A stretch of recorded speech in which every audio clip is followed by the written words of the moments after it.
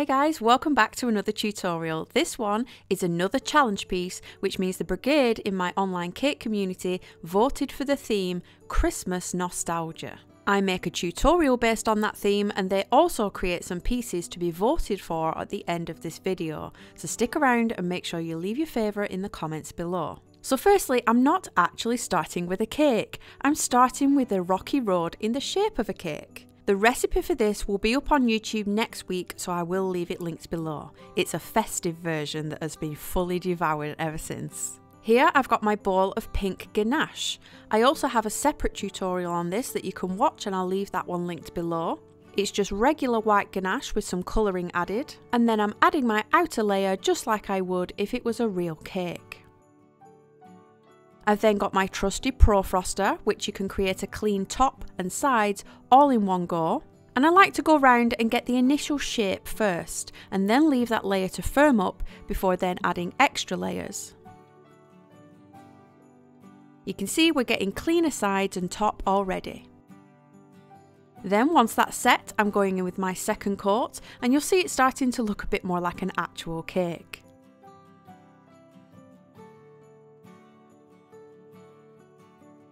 As this is the outer finish and there's not going to be any sugar paste on it, I want to smooth it out a little bit further with a metal scraper. Then you can just take off any excess from the top. I don't need this to be super perfect, as we are going to be covering this in a heck of a lot of piping, so I'm just going to stop here.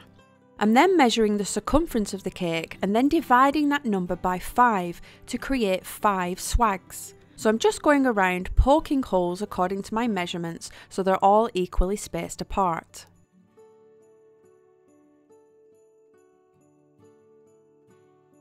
I've then grabbed a cutter which is closest to that size and placing a piece of masking tape across the centre to create a straight line. This is just a fast way to line up the masking tape with the top of the cake and rock that cutter between the two holes that you've made. This will create an even, equal swag all the way around. Now we're just going to move on to some of the details. I have these little round Christmas pudding chocolates. You can of course use those Lindt balls or even Maltesers. And I'm just popping them in a bowl with some Moroccan velvet lustre. This is like a pinky / red shimmer, which I'm just tipping on top, and I'm taking a fluffy brush to swirl those chocolates in the dust. It takes no time at all to cover them. You can of course use any colour you fancy, it works well with gold too. For the topper, I've just grabbed this debosser, which means that when you finish, the letters actually stick out of the paste rather than press in. You can pick these up from all over the place, but I do love browsing Etsy for some more unique ones. I've then just dusted it with icing sugar, rolled over my paste so it pushes the letters inside, and you can see how it finally looks here.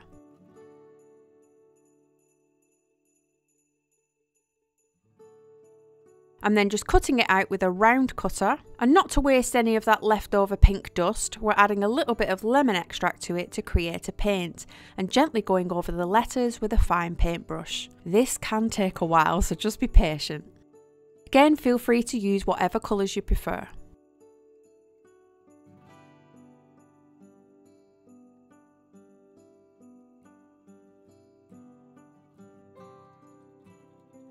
We're then popping that plaque on top of the cake, and now I'm doing something I don't actually enjoy doing, and that's piping. Me and piping have never ever got on, but in this bag I have some dark green buttercream with just a round nozzle on the end. And I'm attempting to pipe on my first swag, and here you'll see my instant mistake.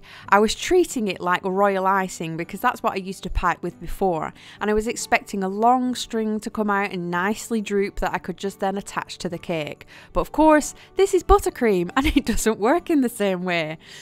I make a right mess of this as I try to scrape it back off, and I'm just making it worse. But luckily, this is having a lot of piping on it, and it's only for us to eat, so I wasn't too bothered. You'll see my really bad piping here, but I thought it would be good to show you something that I'm really not good at. So you're pretty much just watching a beginner creating this cake. This is my first Lambeth cake. Whilst I have that same nozzle on, I'm just piping some dots around the plaque.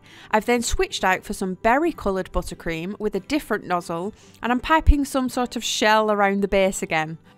The only nozzles I have are actually hand-me-downs, and I use them for either texturing sugar paste or cutting out small circles. They don't actually get piped with very often.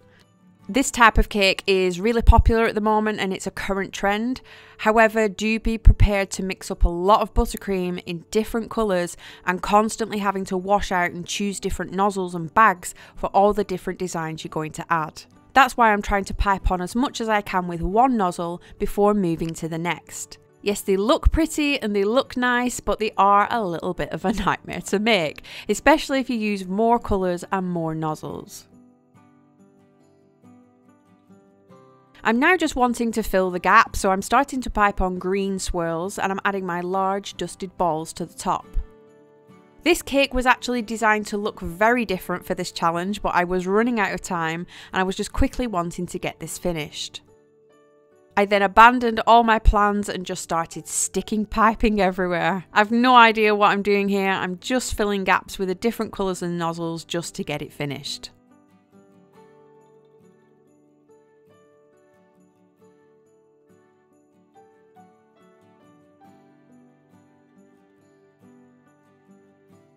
But you are watching a complete beginner at this, as I've never done a Lambeth cake before. This is my very first one. I was in a rush, but I don't think it turned out too bad. And here is the finished thing. It looks so much like a little Christmas cake. However, the insides will probably last much longer with it being rocky road. And I can tell you the whole thing has already disappeared because we couldn't stop eating it. Please do check out the actual recipe for this festive rocky road when it's uploaded, because the insides are a yummy mix of marshmallows, biscuits, cranberries and rum. This actually makes a great gift as well for families, as it lasts longer than cake and the recipients will be able to share it with their guests and eat it for weeks. But here is my Christmas nostalgia, bringing a bit of that vintage charm. Now stick around to watch all the Briagdiers pieces that they've put together of what reminds them of their nostalgic Christmas. Please vote for your favourite in the comments below, because they do win a little prize, and if you want to join us on the next one, you can join the brigade in the links below. Thanks guys, see you next time.